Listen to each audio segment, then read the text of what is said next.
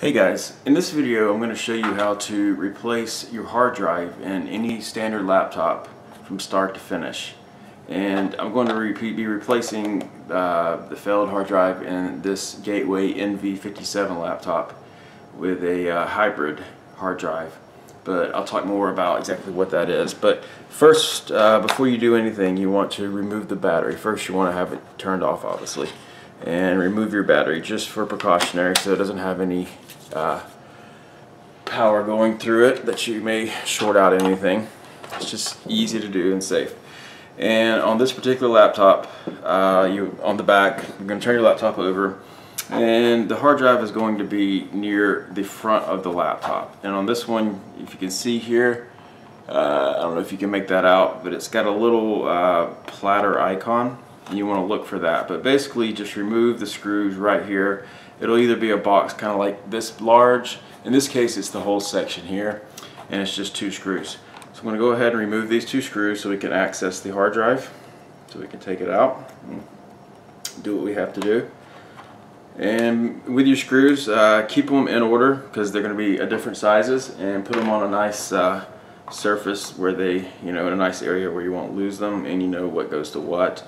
When you're replacing a hard drive, there's not a lot of screws, generally 6 to 8 screws total. So that's all there is to that, and you're just gonna go to the tab, pop it off, and just be gentle, but it will come off. So now you have this off. I'm gonna use that as kind of a carriage for the screws, and I have this if anything gets dropped because these screws are small. So as you can see here, on this side is the hard drive. You should be able to make out that it's 640 gigabytes to Western Digital. Over here, if you're curious, is the RAM. 2 RAM chips right here. So if you need to replace your RAM, you just pop it open and pull these out and put new chips in there. Very, very simple. This is simple as well. Usually there are going to be 2 screws holding this in. In this case, there are not. This has never been worked on. Bought it brand new, so that's just the way it is. Most often you're going to have a little tab here. I don't know if you can make that out because it's transparent, but you just grab this tab, make sure the screws are off. But this one has the screws off, and you just gently pull on it and make sure you're not trying to pull anything too hard because something else could be holding it down with a screw. But in that case, there are no screws holding that down. So here we are. We have the hard drive, so you can see that better. You can see it's 640 gigabytes Western Digital. And you can tell it's in this little cage. So the next process, you're going to want to remove this cage to put on your new drive, because this is now trash, basically, unless you just are replacing it and you're going to sell the drive or something. But so there are going to be 2 screws on each side of the cage. So let's go ahead and get to that and remove the screws. And sorry for this part. But the new drive is a hybrid drive. It's going to be a Seagate 1 terabyte hybrid. So it has a portion of it that is what's called NAND flash memory, and then 1 terabyte of regular platter in there. So how those work basically, very simply, is the little portion of it that's flash memory is used for the most access bits of information on the hard drive. So the hard drive learns what is used the most and caches it in that really fast flash NAND memory, and that makes it boot really fast, and that makes programs load a lot faster. So it's a good combination for price if you don't want to get just a straight solid state completely.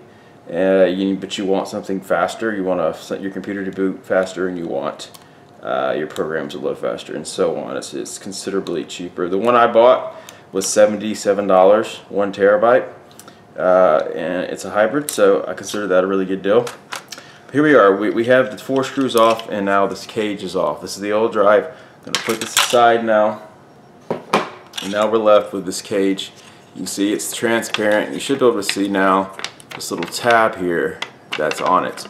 So all you want to be careful of at this point is that when you put the new drive in, you put it on the end that you saw went into here, which in this case is going to be these 2, because remember was right here against the screw. So if you're ever unfamiliar, just kind of line that up, make sure that's where the screws are, and you want to put the plug end of the drive where the power and the data ports are on this side. So let's get the new drive, get it out of this, tear this package. It's going to come into a static package. Tear that, open it up, put the static aside. I'll give you a look at this drive. I'll turn it both ways because I may be flipping this video, I'm not sure. But you see that? That's a Seagate laptop. SSHD is what they call the hybrid drives. 1,000 gigabytes and so on. And this is going to be roughly the same size, if not exactly the same size as the old drive. See here? So it should fit in this cage quite well. And these are the data ports that I'm talking about that you want to have on the right side. One's power and one is data, and that's all there is to it. So installation is reverse of removal. So let's get this drive, and remember this goes like this, so that's going to be the top. So this is going to go in the cage like so. Make sense? And you can look down here and verify the ends just to make sure before you start screwing something in, not to waste any time. Make sure your holes line up when you put the cage on, and they do in this case. And then this part may be the most difficult, I would say. None of this is very difficult, but getting these little screws to line up without falling off while you're putting them on, rather, whatever you want to call it. So we get that screw in, and then we'll go for the next one. You want to try not to use any magnetic devices when you're dealing with hard drives or computers in general. It can really damage it. So while a magnetic screwdriver would be quite handy with these screws, don't use one. Okay, if you want to be really careful, you could put a wrist strap in. I actually have one in a package down here, but call me a rebel. So that's 2 done. It's going on the 3rd here. Get the 3rd one in, spin it a little bit,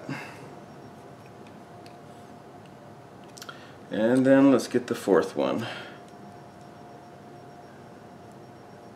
And all I'm doing is doing exactly the reverse of what I did to start with. This is super easy stuff to do. Anybody can do it. If you're not good with computers, etc., you can do this. I promise. Just take it slow, be careful, watch what you're doing.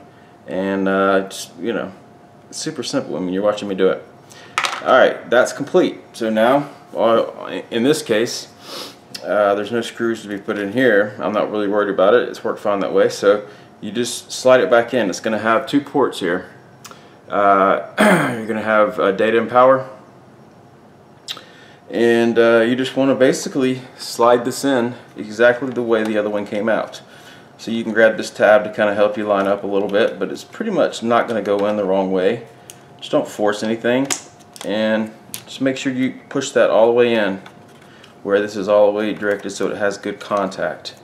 And once you have that, you are pretty much good to go.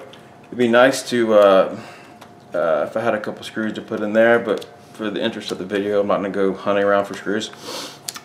So next step is to grab the top for everything and place that back on. This one looks like it's gonna lip down on this side. It's kind of a funky design. It may be probably a little difficult to get back in properly. They don't ever make this stuff super easy. Alright, that's back on. Remember, it had 2 screws, and I put them over here in a little box where I could get to them fairly easily.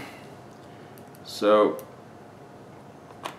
let's put one of these down on here, and then I'll grab the other one and put that one there. And this is the last screw of the process, and then it's done. So that's it. There's not really much more to say to it. That's how long it takes replacing a hard drive in your laptop. So yeah, the battery, right? So obviously you want to get your battery so you can power it back up, place your battery back on it. If you can figure out how the battery went back in. Alright, battery's back on. new hybrid 1 terabyte drive is in here, and now I'm just going to proceed to install Windows and so on. So you guys take care. I hope that helps you, it's really just that easy. Don't be afraid to do it.